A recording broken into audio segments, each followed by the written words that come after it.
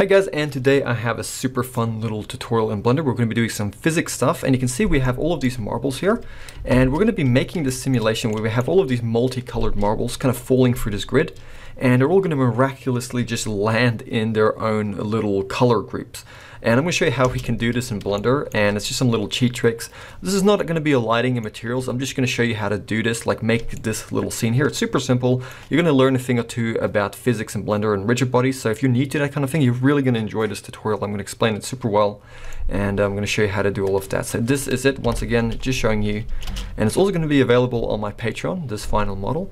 So you can see here, all of the balls just fall into their own little slots here. And it's just something about it that's super satisfying. So let's get started. So go ahead and get yourself a new scene open up in Blender. I'm going to select the default cube. And with the default cube selected, we're going to hit S on our keyboard. And then we're going to hit 7. So S and 7, and then just hit enter. So we scaled it up 7 times, and one way to check if this has happened, if you hit the N key on your keyboard, you're going to see your properties pop up here. Just go to the items tab. You can come down here to your scale vectors, and you can see all of the X, Y, and Z coordinates are set to 7. You can also do that manually if you want.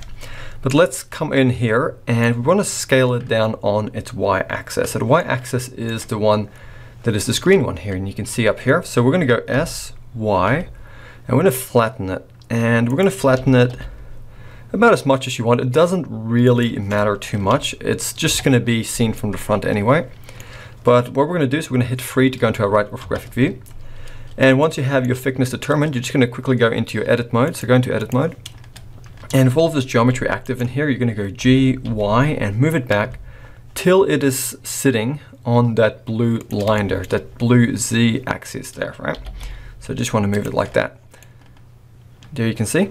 And it doesn't have to be 100% perfect, but we're also going to go G, Z, and we're going to move it up till it's sitting on the floor here. Go into your front orthographic view by hitting 1, and you go G, Z, and move it. Just make sure it's sitting on the floor there, or roughly on that red axis line there as reference. You can hold in Control to do snapping. It doesn't really matter too much of this. It's not going to be that precise. So now that we have this established, we're going to tab out of edit mode. And now we have to add in the little pegs. So they're really simple to make. So we're going to go Shift A, and we're going to go add in a cylinder. And we're going to leave the add cylinder settings as they are. But with this cylinder here selected, we're going to tab into edit mode. And all of this geometry should be selected. And we're going to go R, X, 90, and hit enter. So we've rotated it 90 degrees on the X axis here. We're then going to go S, and we're going to scale this down. Now, how much you scale it down by is kind of up to you, but if you look at the reference over here, or the scale of my scene, it's about that much, okay? It doesn't really matter. You can have a little bit of play. So we're going to go G, Y, and also move it forward just a little bit, just so we have that cylinder like that. And we're going to go to our face select option and select this face down here. And we're going to go G, Y, and move it forward. Now this also is up to you. You don't have to go too far. I also wouldn't recommend going too close. So we're just going to go about something like that for our peg. And with this face still selected, if you hit Control or Command and then B, so Command B or Control B, with that face selected, you can see we can bevel it. So we're going to bevel it about that much. And I'm going to roll my middle mouse button up just a few times to add in some extra geometry in that bevel. And I'm just going to click, and that's done.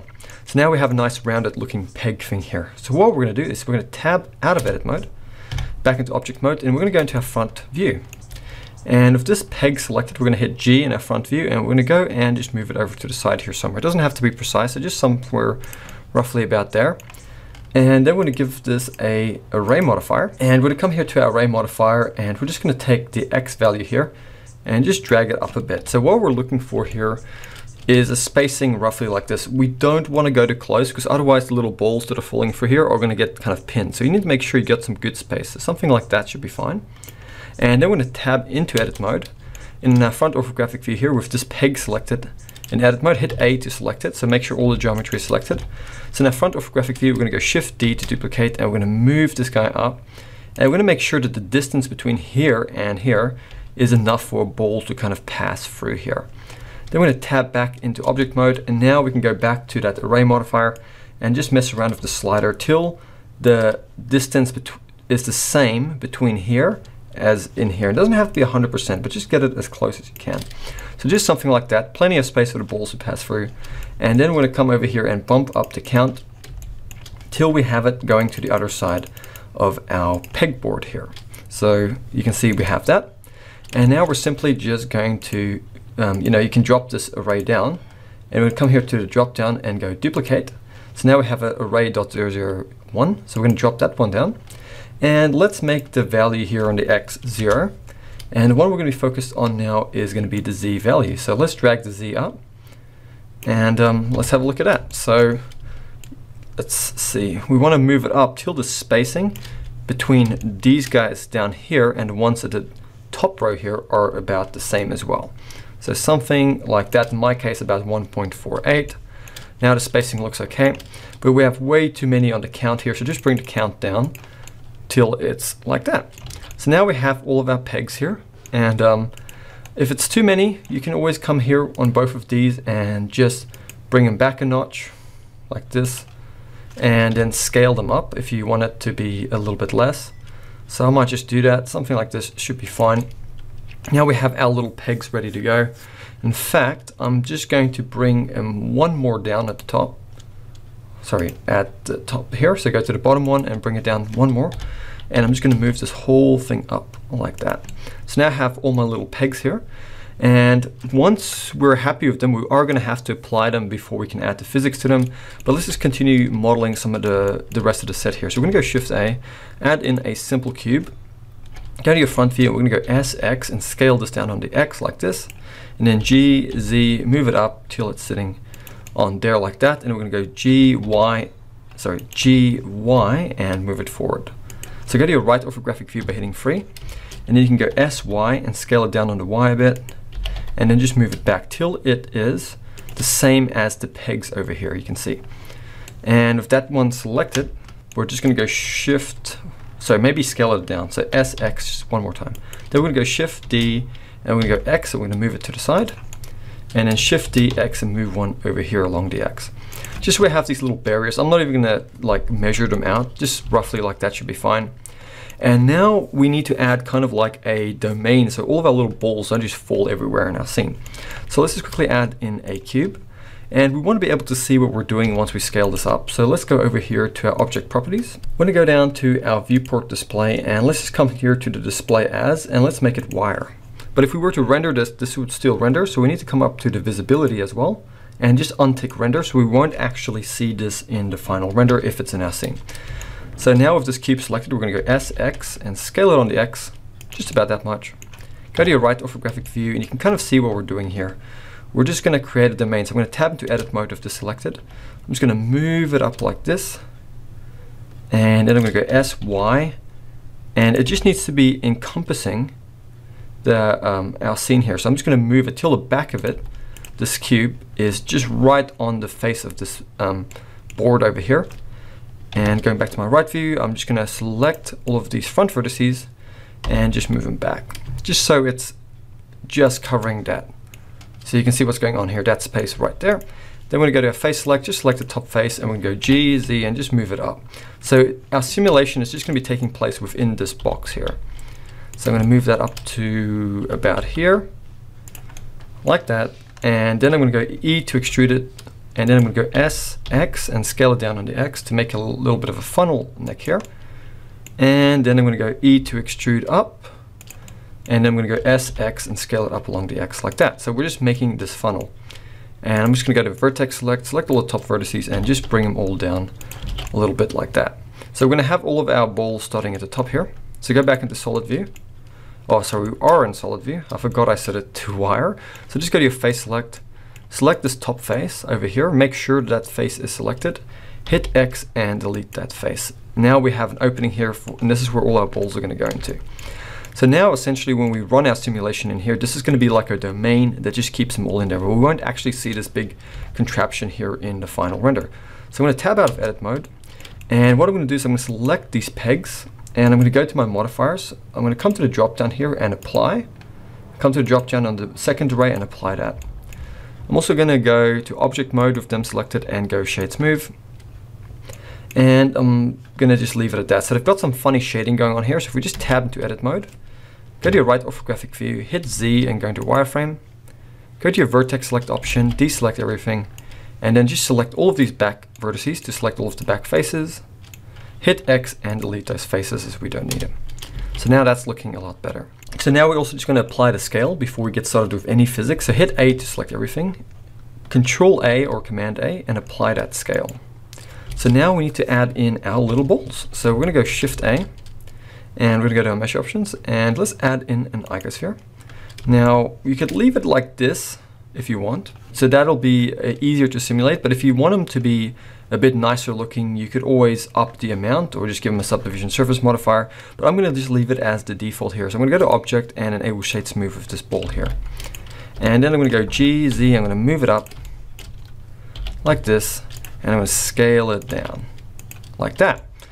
And you can make these as big as they need to be, but you got to be careful that they don't get too big where they will kind of get stuck in here. So making them about the same as the diameter of the pegs here is a good way, maybe just a little bit bigger.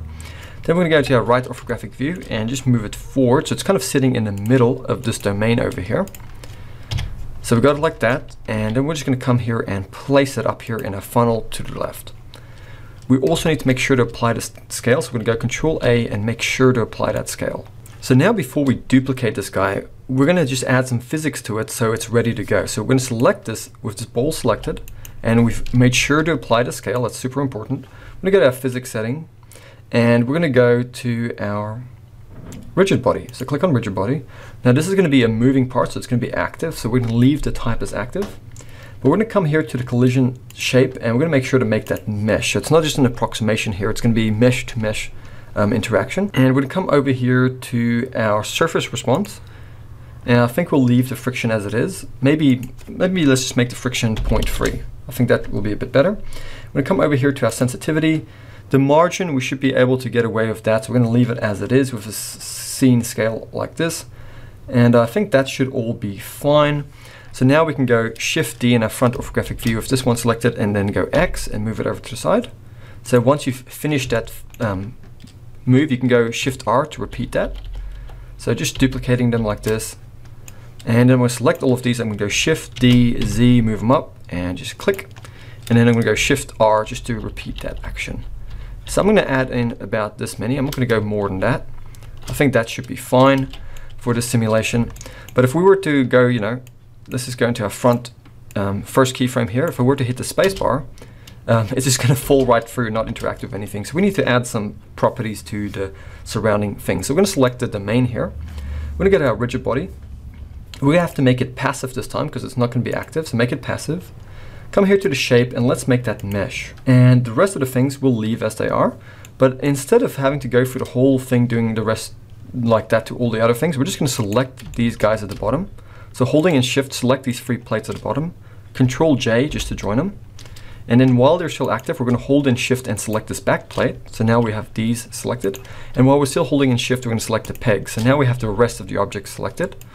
And while we're still holding in Shift, we're going to lastly select the domain. So that's now the active one. And we're going to go and hit F3 on our keyboard. And while that's all active there, we're going to hit copy.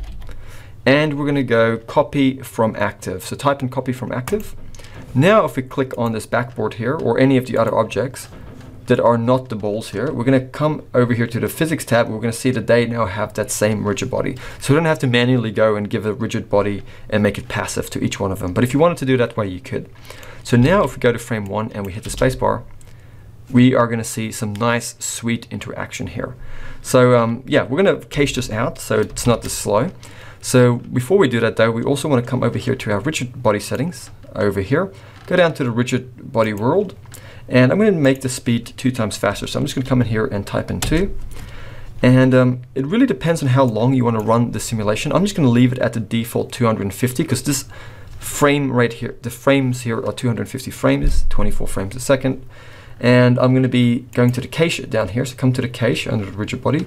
It's okay to start at frame 1 and I'll let this cache through to 250. First of all, just make sure whatever you do to save your blend file before you do any of this.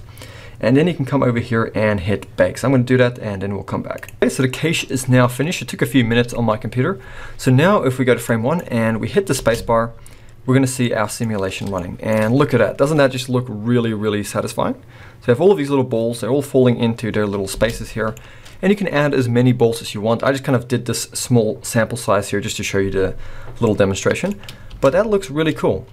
And you're going to see there are some stray balls here, but I'm going to show you how to deal with that. So what we're going to do is we're going to actually select our domain here because we don't really need it in the scene. So we're going to select our domain and we're going to hit the M key. We're going to click on New Collection. Let's just call this junk. Right? Whatever, you can call it whatever you want. Oops. What am I typing in? Junk. I'm just going to type in junk and I'm going to hit OK. So now over here in our collections, just drop the main collection down. You're going to see this new collection called junk. So just come here to the eye and just untick it. We don't need to see that. Now what we're going to do is we're just going to, in our scene here, select the backboard here and also the pegs. Just quickly hit H just to temporarily hide them. Also just select the light and the camera in the scene. We're just going to delete them. Okay. And then what we're going to do is we're going to select, while we're in our last frame here, we're going to select all of these stray balls. And we're going to hit M and we're just going to come and click on that junk collection and move them there. And now we can go Alt H to bring back our board and the pegs. And now if we go to frame 1 and we play the animation, we won't see those stray balls and you won't even really know about them. So that's a little way to get around that. And there we have it. And we even have this one little stray one sitting here. So I'm just going to grab that and just, if you have the same thing, I'm just going to move it to the junk collection. So now it's super simple to do the materials differently. So what we're going to do is quickly grab everything in our scene, make sure in the last frame. And so select everything here and just hit H. Everything except the balls over here. And then I'm just going to select each group. So I'm going to select the first group of balls by just clicking here and dragging. And then I'm going to hold in Shift and just select one of them. I'm going to go to my Materials tab, click New. And I'm just going to go to the viewport display, which is just going to show us in the viewport its color. So I'm going to just make it any color like blue. Then I'm going to go Control L and I'm going to go Link Materials. So now all of these active ones here are going to get the main color of this main active one here, if that makes sense. So then we're going to come over here and select these ones. Holding in Shift, click on any one of these balls here, go New, go to Viewport Display, make it any color just so you can see it's been applied. Control L and Link Materials, and do the same thing here. Okay, just like that. I might make that green. Control L, Link to Materials. Then I'm going to click here, drag all of these, holding in Shift, select any one of them. Click on New, make a color, doesn't really matter what. Control L and Link Materials. And now we're done. So let's go back to frame 1. Alt H to unhide everything. And now this is where it looks super satisfying. And there we have it. So I'm not going to do a materials or lighting tutorial like I said, because there's already a ton of stuff like that on YouTube. This is just kind of showing you how to do this sort of thing in Blender. So just to make it stand out a bit better, I might actually just give these things some placeholder materials as well, just so it stands out. But yeah, you guys now kind of get the point here of what's going on. So what have I got? Yeah, so that is it. That's how you make this kind of cool animation in Blender. And I'm going to be making this blend file available on my Patreon, so if you guys want to check that out in the description. It also really helps support the channel and allows me to make a lot of this content for the community. So I really appreciate those of you who are on Patreon and are kind of helping me out. So I'll see you guys next time for another Blender tutorial.